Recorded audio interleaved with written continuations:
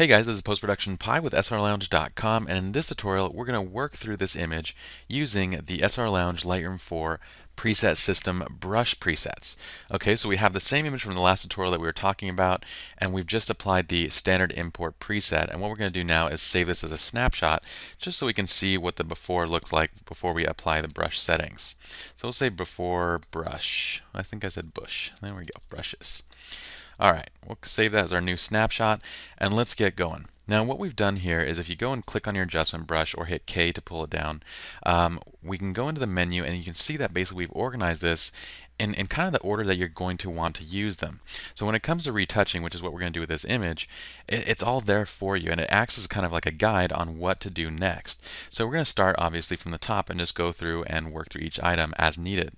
So let's start with skin softening. I'm going to select this right here, and what I like to do is I like to drag this over my entire skin area and then paint it out of basically, kind of clean it up and fine tune it after it's kind of in the general area. And we can hit O so that we can see our mask as we're painting it as well. That way we can actually see a little better of where it's going. So usually on this first pass I'm kind of going quick over everything, and then as we fine tune I'll actually get in there and make sure that we aren't covering certain areas. Now what we do want to be careful of is that we don't cover areas of detail in the image that we don't want softened. So stuff like the hair and dress and everything like that we want to keep uncovered. So now that I have a general kind of area painted in, what we're going to do now is we're going to zoom in, and I'm just going to hold spacebar and click to zoom. And we're going to go to 1 to 1. I'm going to hold down Alt or Option on a Mac, and we're just going to refine this mask just by painting with a 100% feather around the hair area and just kind of removing it from all the area that we want to retain detail. So really I just want this only on the skin. So we're going to keep going through. This process doesn't take that long, and we don't have to be super meticulous about it. I mean, if we're submitting this to a magazine or competition or something like that where it needs to be flawless, we'd probably take a little more time on it. But for the most part, this setting is fairly light-handed, so it's not going to be a very heavy-handed setting that you're applying.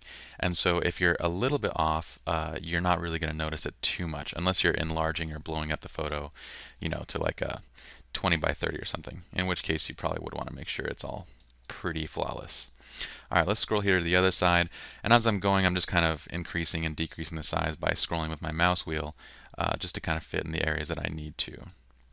And then we're just removing it out of that area. I want to make sure that we also remove it from the top of her dress because we don't want to kill the detail on the top of that dress. And what we're also going to do is we're going to shrink it down. I'm going to shrink down the size of my brush, and we're going to just go right over these pearls because I don't want the pearls to be covered either. All right, going to retain all the details in the pearls, and again we want it to be close. It doesn't have to be quite perfect. And if I miss a little bit too much, which I think I did right here, I'm just going to go back and repaint this area right there. All right, that's great. Let's go and finish up by going on this left side, dragging up the arm. And I think I can zoom out now and kind of work from this. We don't need to be as precise on this side. We're just going to paint up the arm around the hair and just make sure that inside of this area we have uncovered the hair as well. Kind of on this shoulder a little bit. There we go. And that's good enough as far as the outer area of this mask. Now what we need to do is uncover details on the face. And so what we want to do is we want to uncover the eyes and the eyebrows as well as the lips. And also like eyelashes and stuff like that, obviously. But those are kind of the areas that we're looking for. Now I'm keeping the feather fairly strong, as again we're keeping it at 100% because we do want it to be, whoops, I accidentally hit paint over instead of erase. So again we're holding Alt to erase this. Keeping our feather at 100% just to make sure that we have kind of a soft graduation between areas that are not painted versus areas that are painted with the softening effect. Okay, so we're just painting out the eyes.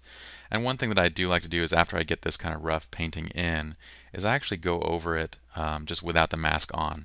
Just to see, like, without the mask on you can actually see what areas are being affected and where it's, where the differences are. And so what we're going to do is zoom to 3 to 1. And I'm just going to do a little tiny bit of cleanup just by kind of dragging over the eyebrow area, kind of getting in here and just repainting in the mask in these areas just to give it a little bit of refinement to it, because we do want to keep those areas relatively soft. All right, and the lips, I'm going to make sure that we've kind of covered everything, and then we're just going to go back and smooth again on the very outside of the lips. And you can see it making a tiny bit of difference. It's just a nice way of kind of going over and just refining it. All right, so we're done with our general skin softening. So what we'll do is we'll flip this off just so you guys can see it. So there it is without the skin softening. Here it is with the skin softening. And I'm going to hit enter at this point so that we start a new brush. Now we're going to go to the next brush, which is the line diminisher. Now the line diminisher is designed to do exactly this. Now I'd highly recommend, guys, one of the kind of the first things that people do wrong when they're retouching is that rather than diminishing lines, they're completely removing them. We don't really want to completely remove lines from people's faces unless they're very distracting or things that just are completely unflattering. But if you remove lines like, say, underneath eyes, like you basically, like we all have a little bit of bags in our eyes, and if we remove it completely, then we're going to look like little aliens, and people are going to look at the photos and go, oh, you know, that doesn't really look like me, and they're not really going to necessarily know why, but it's because we've removed too much of the features that are on their face. And so what we want to do with these kind of objects with lines and stuff like that is we want to diminish rather than remove. And so that's what this line diminisher does. It just kind of helps us diminish. And what I'm doing here is I'm just painting over these lines and then kind of just refining it as needed by erasing it out of certain areas. That looks pretty good right there. There is one distracting little pimple right here that I'm going to remove just with my healing tool. This is just the general healing tool. There's nothing special to this, so we're just going to remove that real quick. And that's great right there. All right, so let's zoom back out. And we're going to go and start a new brush. I'm going to hit K. We're going to drop down now and go to the eye brightener. And so now we're going to zoom into the face, and what we're going to do is brighten up the eyes. And what we want to do is we want to paint along with the light in the eyes. So what we're going to do is drag it over, and this is one of those brush presets too that you guys will need to modify. All these brush presets we've basically designed to work, you know, it's kind of set to general settings that work for most photos. But depending on the exposures and depending on the effect that you're trying to get, you will need to tweak it. So what I like to do is paint it in and then just paint it out basically by holding Alt. You know, we don't want it in the corners of the eyes. And what I like to do is follow kind of the highlight on the eye, because the way that the light is falling into the eye, we can kind of see shadows on the eye itself. And so we want to follow those shadows to keep this enhancement looking very realistic. We're going to subtract it out of this bottom to make sure the bottom isn't enhanced at all. We don't want to brighten up skin or anything like that.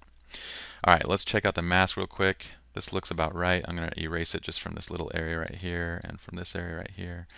And let's check it out one more time. That looks good. Okay, so that's great right there. What we're going to do now is go back to our brushes. I'm going to hit enter to save that brush and just give me a new one. We're going to go to the iris enhancer, and this is just going to pull out a little bit of detail out of the irises. So it's just going to kind of effectively enhance the color and stuff like that. And if you have like an iris that's already completely black, I wouldn't use this because it's only going to further blacken them. This does kind of, what it does is basically amplifies the highlights and the shadows a little bit and then add some saturation to kind of pull out the color. So if there is no color there, then it's kind of pointless to do it. But what we're going to do now at this point is zoom out.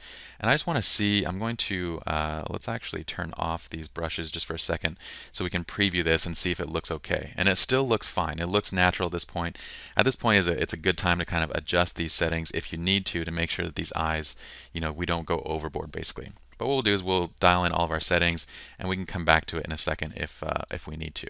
So let's zoom back in. We're going to go back to our adjustment brushes again, and this time we're going down to the lip enhancer, which is our next item. We're going to take this and pull it over the lips, and you'll see that this kind of just has the effect of, you know, making the lips pop just a little bit more, darkening them up a little bit, increasing the saturation just a tiny bit, and just amplifying them overall. All right, that looks good. Let's check out the mask by hitting O. It looks fine. Let's check out what other, I'm going to hit enter real fast and let's see what else we got. We have a teeth whitener, which we don't need. We have a catch light enhancer, which we could use. And then we have catch light creators, which we don't really need on this. But let's go do the catch light enhancing. So let's go back up to the eyes. And this is a really cool little brush that we've basically created that's just going to kind of like amplify these catch lights a little bit so that they just kind of stand out a little bit more. You'll see it kind of adds a little bit of saturation to it, helps them pop just a little bit more than they would. If we wanted to, we could enhance them further by kind of adding to them by using these other Windows softbox catch light and reflector catch light, which will actually give you brushes to help you create larger catch lights or create catch lights on images that don't have it. But for this case, I think it's fine just where it is, and we'll have tutorials on that later on anyway, so we don't need to do that now. Let's hit K again to bring it back up our brushes. Let's check out everything. And we're good on the retouching side. Now what I want to do is do some detail enhancement. So I'm going to zoom back out. And there's a few areas I'd like to enhance in this, and let's just start from the top. So with the detail enhancing, we have this general all-purpose enhancer, which is great for areas that we don't want to be kind of too strong. Now, in this image, we have actually enhancers that we're going to use for each specific portion. So what we're going to do is start with this nature color, and we're going to go and we're going to drag over the wheat. And each one of these detail enhancers is designed basically to do certain things with certain objects, and that's why we give them names like nature enhancer, because it's great for objects that are colored with nature colors like green and browns and stuff like that. It does a really good job of enhancing it and increasing detail and stuff like that. So we're just going to drag it over all the wheat. And obviously you can use the other brushes, brushes that are labeled for other things, you could use it on whatever you want really. But if you stick to what they're designed for, you'll get the best effect, because each one is designed again to kind of enhance certain things and certain colors and do different types of stuff. So I'd recommend sticking to it. I'm just kind of cleaning up the outside edge. And again, we can hit O if we want to see our mask. You can see exactly where I'm painting in. I'm going to paint in under here just to kind of enhance this area. And just paint out the skin. One thing that we do not want to detail enhance ever really is skin. Skin, when you detail enhance it, it just brings out all the pores and everything that you really don't want to see, especially on female subjects who are, who basically don't want to look like they have every single pore and blemish visible. I'm going to remove it from the hair and from this side of the arm, and that's great right there. We can hit Enter or hit K to save out that setting, and then we're going to hit K one more time, and we're going to go down to now our, let's do a hair lash detail enhancing. So we're going to drag this just over the hair, and let's hit O so we can just kind of see it as we paint. I don't need to see the mask necessarily. Alright, and once again, this is just enhancing the detail in the hair, kind of making the hair pop, giving us really nice highlights, increasing the saturation a little bit, just kind of overall makes it stand out just a little bit more. And again, you guys can always adjust based on your preference and stuff like that. You might not want it to be this much detail enhanced. I use that with the incorrect grammar, but that's alright, guys. I am not a speaker, I'm a doer. I'm a Lightroom and Photoshop guy. Alright, so here we go. Let's hit O real quick to bring up the mask and just check it out. It looks good. We're not covering any area of the skin, which is great. I'm just going to subtract out this area right here. We want to make sure that we're not covering skin. I'm going to hit O again. Alright, and let's see if there's anything else we want to do to it. I'm just going to bring up my brush menu again and see if there's anything else I want to do. The sky, cloud, ocean enhancer, the sky is kind of like really blurred out in this image. The sky, cloud, ocean enhancer is really great for when we can see clouds and stuff like that. It brings out a lot of the detail. I'm not going to worry about it for this image because I don't think we really need it. And I think we're good on pretty much everything else. If we wanted to, we could use a general all-purpose detail enhancer just to kind of enhance the detail in our dress a bit. I'll leave this up to you guys. What I do want to make sure we don't do is when you're enhancing certain areas, don't drag back over areas that have already been enhanced like the hair, because it'll just amplify it and it's going to be too strong. And if you do actually blow it up, it's going to be noticeable, like that hair in that one area is going to look different from the other areas. So I'm just going to go over this area, make sure we subtract off the skin. And this is great right here. Let's save this as a new snapshot. So I'm just going to hit plus. We're going to say after brushes. And then let's check it out, guys. So here is our before, and here is the after. So you can see how big of a difference it makes just in the brush settings itself. We didn't change any other settings. We didn't change any exposure settings, basic panel settings, nothing else other than just brushes were added to this image. And it makes a huge difference. So hopefully you guys enjoyed this little tutorial, kind of giving you guys a once-over on the brush presets. We're going to have a bunch more tutorials for you guys, so don't worry. And we'll see you guys with the next video.